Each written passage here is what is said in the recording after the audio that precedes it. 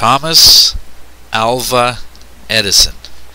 He was a maverick, the scrawny boy with the round face, big blue eyes and broad brow.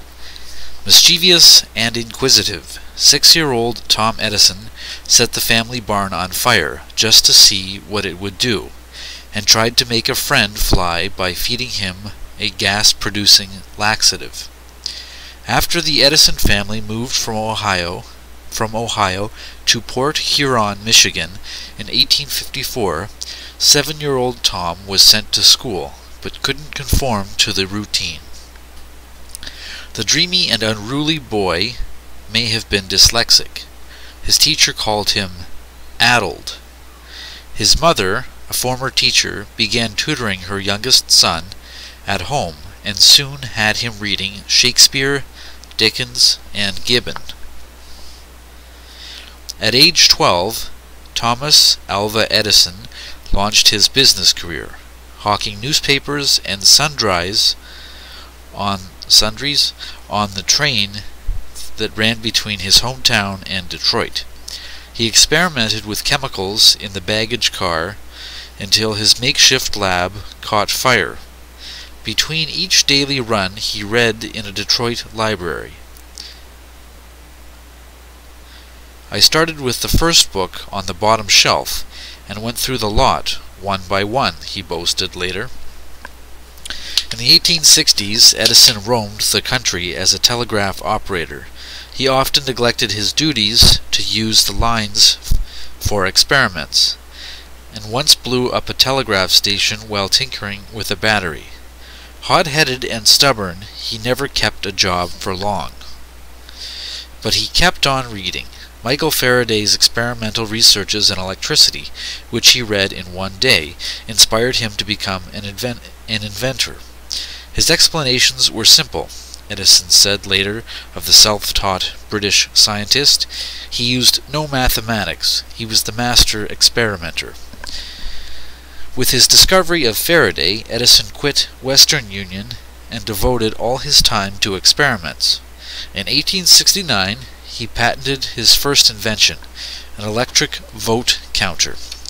When he couldn't find a buyer, he formulated a policy he followed the rest of his life. Anything that won't sell, I don't want to invent. No scholar, no thinker about nature's deepest secrets, Edison cared little about advancing scientific knowledge. Instead, he became absorbed in making marketable products and making them quickly. On Christmas Day in 1871, Edison took time out to marry 16-year-old Mary Stilwell, but not much time. An hour after the service, he was back in the lab solving a production problem. By the mid-1870s, the young Midwesterner was well on his way to his reputation as the Wizard of Menlo Park. To this rural New Jersey town, far from the distractions of city life, he recruited scientists, technicians, and machinists to make inventions to order. From his invention factory came hundreds of products of collective invention shaped by Edison's vision. He left the technical details to his staff. Unlike most of his fellow inventors who worked alone, Edison realized the advantages of many hands and minds. With characteristic bravado, he promised a minor invention every 10 days, and a big thing every 6 months or so. Edison ran the Menlo Park lab, firmly as a medieval abbot ruled a monastery. He drove his devoted insomnia squads day and night. In the wee hours he revived weary souls with food and drink, with small talk and music from a large pipe organ in the lab. At midnight, organ music boomed from the white clapboard building on the hilltop. Flashes of light radiating from the windows illuminated the supernatural aura of the lab and its wizard. Edison was testing ways to record telegraph messages when he stumbled onto the principles of his most novel invention, the phonograph. Before a few co-workers in November 1877, he shouted, "Mary had a little lamb," into this new wonder. The witnesses listened, dumbfounded. as the phonograph needle ran over indented tinfoil wrapped around a metal cylinder, and the speaker twanged Edison's high-pitched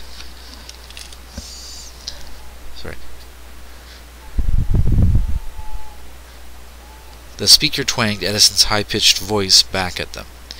Poor hearing helped Edison concentrate on his work, but hindered enjoyment of the phonograph, his favorite invention. Deafened by scarlet fever as a child, he hadn't heard a bird sing since he was 12.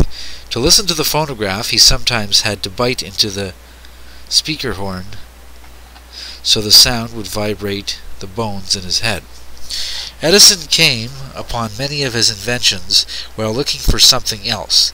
His ability to transform one invention into another invention by mutation rather than flashes of inspiration produced the phonograph as well as the incandescent light, motion picture projector, and a microphone-like carbon transmitter that improved the telephone's audibility.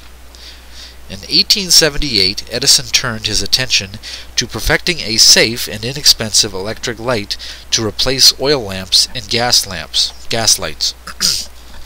He was only 31. Europeans had developed the arc light, but its large glaring lamps would not do.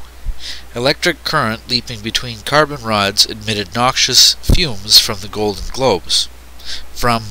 open globes. If one lamp blew, the rest of the series went out.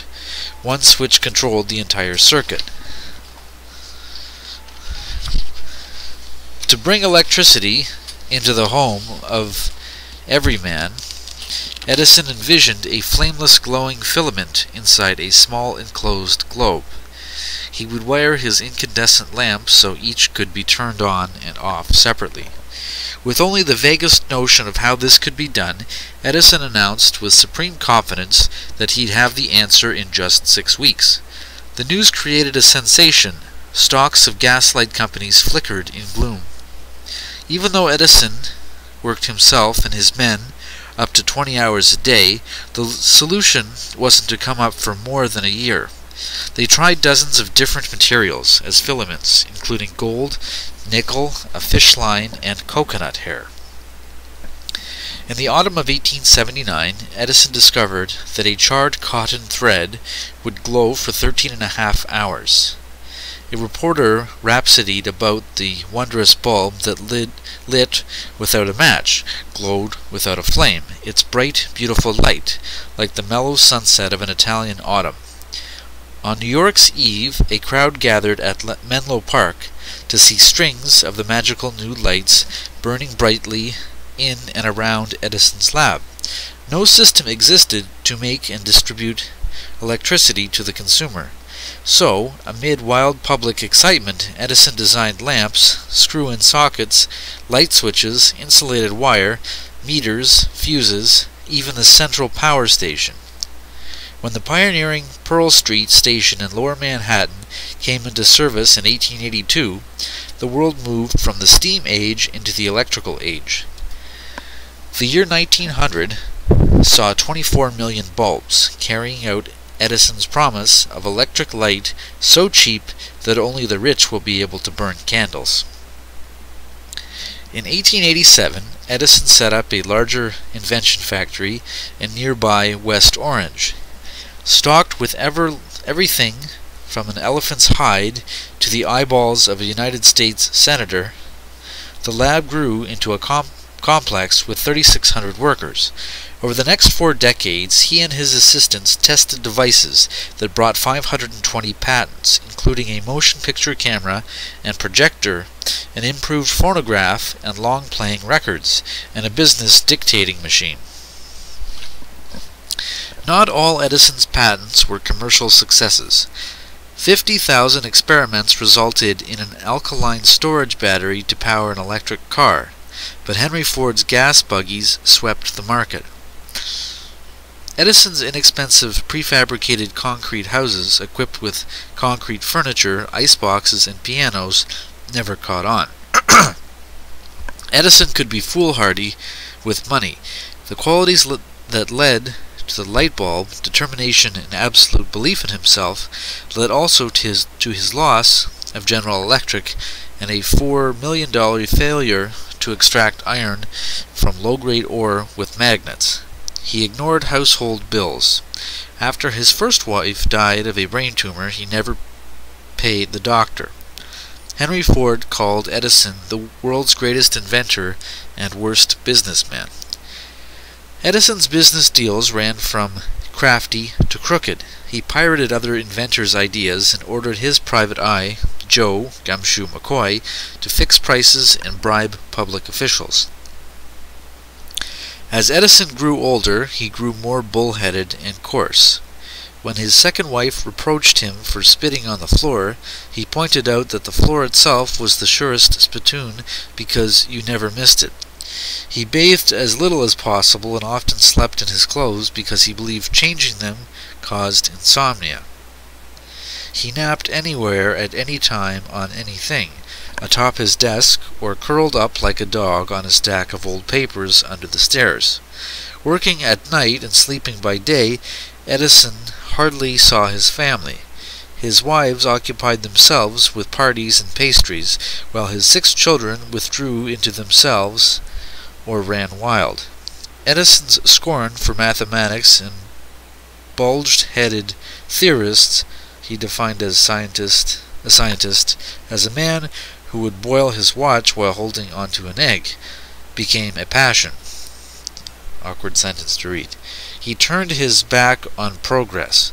He wanted no part of electronics, though his accidental discovery of the principles of the vacuum tube laid the foundation of this new industry. He distrusted alternating current, which Nikola Tesla and George Westinghouse proved could be sent farther and cheaper than his direct current could. When New York decided to electrocute criminals, Edison's forces urged officials to use Westinghouse current because it was lethal and suggested calling this new method of execution Westinghoused. Edison continued to work into his 80s. It took diabetes, kidney disease, and an ulcer to bring him down on October 18, 1931, exactly 52 years after the birth of his incandescent bulb. He left behind 3.5 million pages of letters and lab notes documenting 1,093 patents, the most ever granted to any individual. Part Bunyan and part Barnum, America's most useful citizen had conceived the electric typewriter, electric locomotive, guided torpedo, fluoroscope, mimeograph, synthetic rubber, and waxed paper. At dusk, on October 21st, Edison was buried on a hillside overlooking his West Orange lab. As the mourners, mostly survivors of the age of steam and gaslight, drifted away, the cool glitter of the electric age spread over the valley below. Gone was the wizard who had brought magic to their lives, the magic of recording a human voice, capturing motion on film, and dispelling darkness at a finger's touch.